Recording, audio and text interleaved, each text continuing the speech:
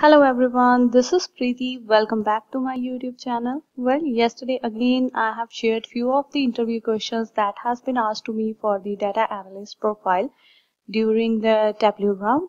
So now first of all, I just want to really apologize for the delay in the answer video. I was quite busy. So the very first question is, what is the difference between join and blending? Well, join, everyone knows that it works only with the data from the same source, or you can say that data from only one source. Whereas if we talk about blending, it allows a combination of data from different sources to be linked. So for an instance, consider, let's say we have to combine the data. The data is from Excel sheet and the another data is from SQL database. Then obviously we have to choose blending as an option to combine two types of data. Okay, so the next question is, blending is which join by default? By default, it's basically a left join. Next question is, let's say we have two measures and the first one is age and next is balance, and there are a number of records that are automatically generated. There are random number of ages, means it is a continuous measure, we can say that, but we want to see the age distribution. So how we can do that? So it's very simple. Here what we can do, here we can create bins. So let me just give you an example for this. So let's say here you can see here there is a age. So age, you can see here, it is a continuous measure actually. So there are random number of values, many values, but we want to see the distribution. So what we can do, we can just click here and we can create the bins, and here you can give size accordingly. I'm going to give 20 instead of 4.2. So fine. So we have created a age distribution here with the help of bins, and you can see here is the age distribution. So the next question is, in the same above asked question, what will be the age distribution become? So they want to know what it will become. So now if we come back here, so here if we see the age column here is continuous. Actually you can see the green sign here and it is a measure.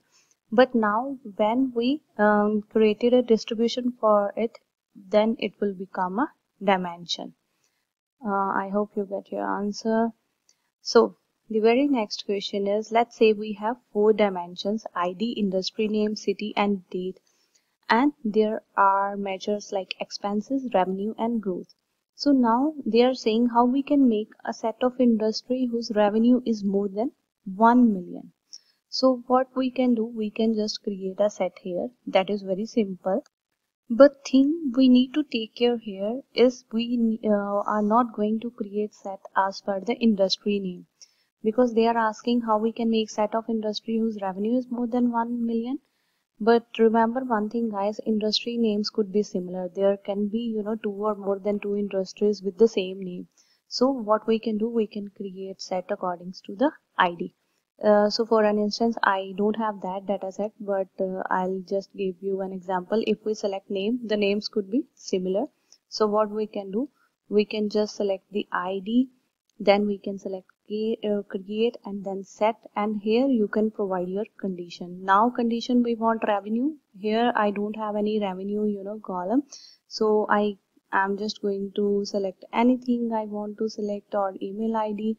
So it should be like, in case I want revenue is greater than 1 million, so I can provide the values, or I can provide here the 1 million number and click OK. So it will create a set.